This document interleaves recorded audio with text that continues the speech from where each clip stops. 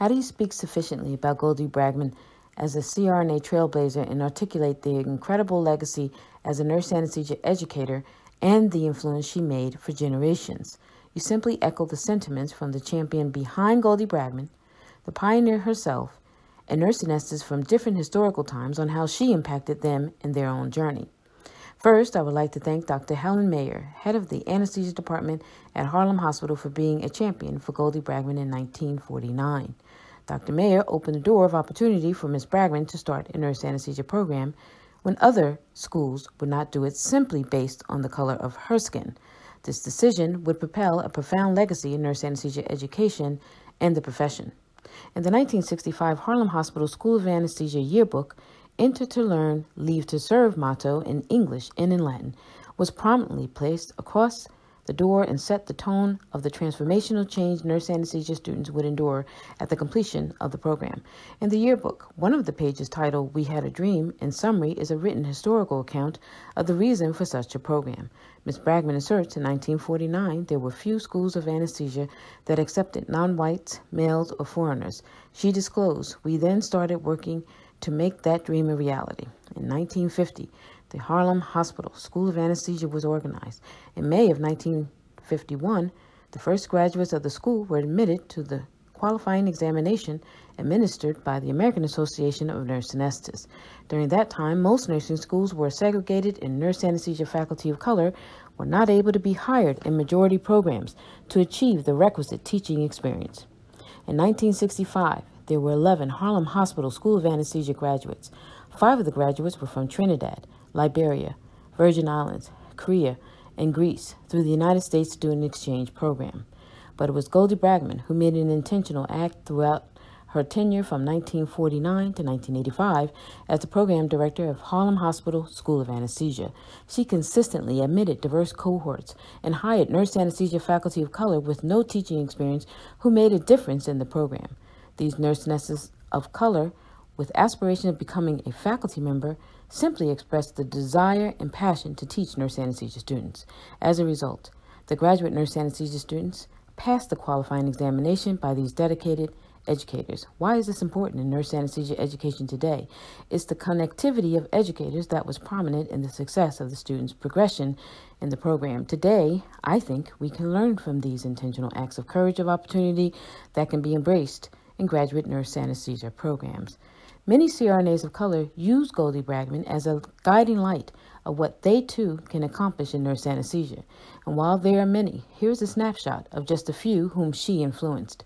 In 1971, Sheila Perdue, a graduate of Norfolk Community Hospital of Anesthesia, would follow in Goldie Brangman's footsteps. Sheila would become the education director, where she was trained with subsequent student cohorts that reflected the community. In 1975, Gary Phelps was a nurse anesthesia student at the Pennsylvania Hospital School of Anesthesia. He was the first and only African-American nurse anesthesia student in his cohort. As a student, he was not aware of the visionary leader until he met another African-American CRNA at an annual ANA meeting in 1983. As an attendee, he met and spoke with Bobby Turner, a 1965 graduate of the Harlem Hospital School of Anesthesia.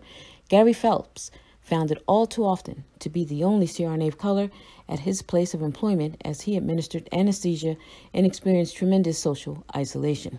After 1983, he looked forward to attending the ANA annual meetings for the connectivity he longed for that was absent in his educational experience.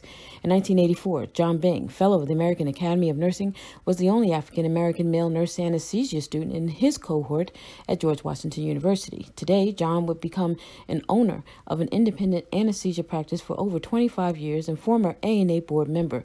As per John, diversity is often embraced but not part of the strategic implementation plan at the institutional level, so I would continue her legacy at the grassroots level to effect change like Goldie Brangman has done. In 2003, yours truly, a curious African-American nurse anesthesia student, had the audacity to inquire about the racial and ethnic composition of the nurse anesthesia profession to another prolific nurse anesthesia educator Dr. Arthur Swirling. The poster project on diversity in nurse anesthesia would evolve into a nonprofit mentoring program after meeting Goldie Brangman as a nurse anesthesia student at an ANA annual meeting and finding her purpose in life. In 2007, Fred Peterson, the only African-American male nurse anesthesia student at the University of Pennsylvania, created a poster display about diversity leadership in nurse anesthesia with Goldie Brangman featured as part of an assigned project. Fred's assignment lifted his motivation to be excellent at his practice and continue outreach in the community. Dr. Sonia Moore, an African-American program director at Case Western Reserve University Nurse Anesthesia Program and ANA Board of Director member states, I heard about past President Goldie Brangman in 1996 upon graduation and thought, wow, what a legacy of accomplishment to guide CRNAs such as myself. Her courage and overcoming adversity have inspired me as a program director to uplift those who think their dreams are impossible. Dr. Erica Moore, an African-American assistant program director at Emory University Nurse Anesthesia Program, states, Ms. Brangman was a true icon and trailblazer for many. Ms. Brangman inspired me to use my own testimony to help encourage others. Therefore, following in her footsteps, I chose education to motivate, to educate, and to mentor others who may share similar aspirations. Dr. Martina Cruz is the Director of Clinical Education at Webster University Nurse Anesthesia Program and one of 4 Hispanic PhD CRNAs in the country. Thank you, Dr. Cruz, for spreading the word to CRNAs of color to embark on the PhD journey in the Diversity in Nurse Anesthesia Mentorship Program events. Dr. Ruth Petros would become the first Black CRNA certified in non-surgical pain management in 2019. Dr. Petros often thought of the barriers Goldie Brangman navigated and conquered on her own that paved the way for her to do the same. Dr. Edwin Aroki, assistant professor at the University of Alabama, Birmingham, was selected as one of 50 Health Disparities Research Institute scholars in 2019 by the National Institute of Health. In 2007, Goldie Brangman was the guest speaker at a diversity CRNA event and called for more CRNAs of color to pursue the PhD degree.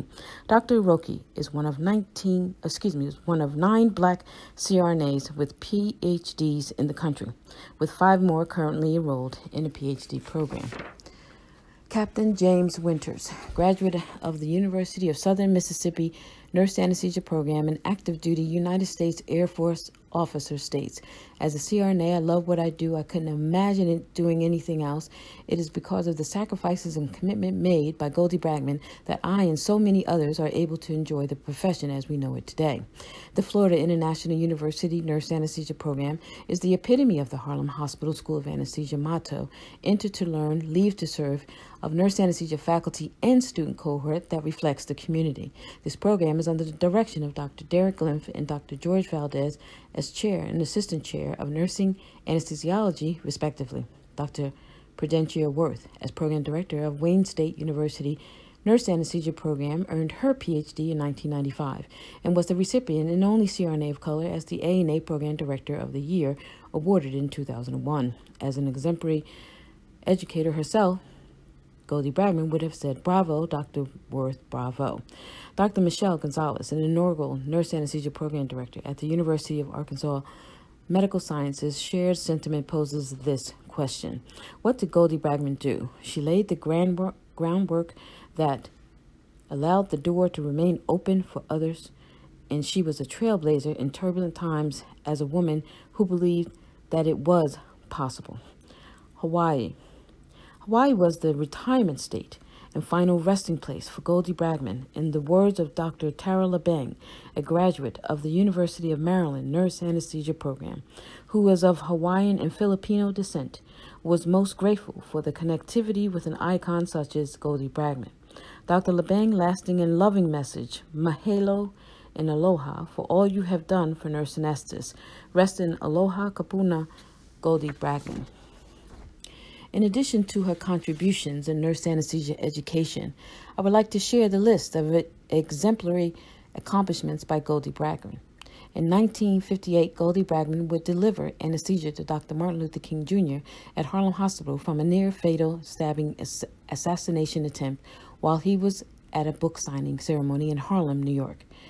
Goldie Brangman was elected president of the New York Association of Nurse Anesthetists in 1959.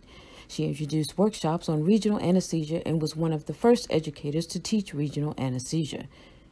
She also introduced workshops on quality assurance and helped write the first ANA Quality Assurance Manual. She remains the first and only African-American ANA president from 1973 to 1974. In 1983, she was the Helen Lamb Outstanding Educator Award, and also she was the recipient of the 1995 ANA Agatha Hodgins Award. Ms. Brangman, thank you for your unwavering strength and courage to the nurse anesthesia community. May God bless the Brangman family. In the next two slides, I ask that you remain silent to reflect on Goldie Brangman's legacy.